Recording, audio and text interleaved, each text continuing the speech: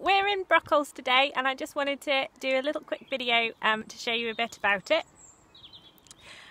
So it's pretty easy to get here if you've got a car. You can go M60, M61 and then just follow the signs to Brockholes.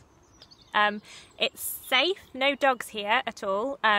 We were once here when there was a dog and immediately a tractor turned up with a man inside it and a walkie-talkie and they sorted the problem out. It's neither crowded or isolated. As long as we're away from the water, I don't mind letting my son go a bit further away from me than I would in a normal park because it just feels so safe here. It costs £5 to park in the summertime and £3 in the winter.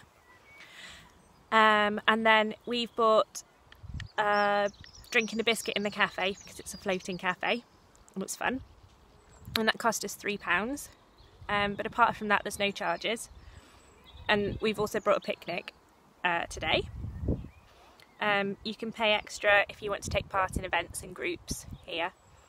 If the weather's not nice, there's a little indoor bird watching space that has pictures of different birds and information about the different birds that you can spot, which is lovely. So we've had our sandwiches in there before as well. And our favourite bit is the lovely play area here, which is just covered in stones and it has different chutes and slides to tip the stones down. So we could literally spend all day there, and sometimes we do.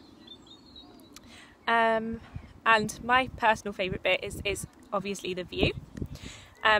So when we're spending all day in the playground, there's something for me to do to look at the view and look at the birds and just feel relaxed and calm and peaceful. So here we go, I'll show you.